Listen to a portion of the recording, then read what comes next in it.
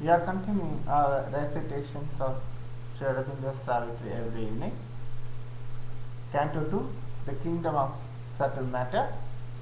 Book 2, The Book of the Traveler of the World. We have reached verses here in a difficult half-finished world. It's a slow toiling of unconscious power. Here is man's ignorant divining mind, his genius born from an inconscient soil. To copy on earth's copy is his art, for when he strives for things surpassing earth, too rude the workman's tools, too crude his stuff, and hardly with his heart's blood he achieved his transient hour of the divine idea, his figure of a time in for the unborn, our being thrills with high, far memories, and would bring down their dateless meanings here, but too divine for earthly nature's scheme.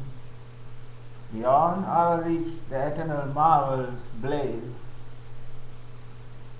Absolute they dwell, unborn, immutable, immaculate in the Spirit's deathless air, immortal in a world of motionless time, and an unchanging muse of deep self-space.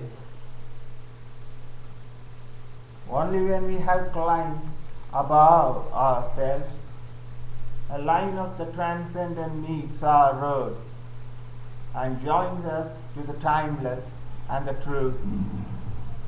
It brings just the inevitable word, the godlike act, the thoughts that never die. A ripple of light and glory wraps the brain, and traveling down the moment's vanishing route, the figures of eternity arrive. As the mind's visitor or the heart's guest, they espouse our moral brevity awhile, or seldom in some rare delivering glimpse, or caught by our vision's delicate surmise, although beginnings only, and first attempts. These glimmerings point to the secret of our birth and the hidden miracle of our destiny. What we are there and here on earth shall be is imaged in a contact and a call. As yet earth's imperfection is our sphere. Our nature's glass shows not our real self. That greatness still abides held back within. Earth's doubting future hides our heritage. The light now distant shall grow native here. The strength that visits us, our comrade power, the ineffable shall find their secret voice.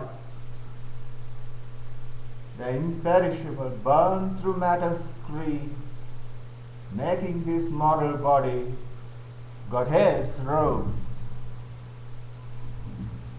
The Spirit's greatness is our timeless sword, and it shall be our crown in endless time.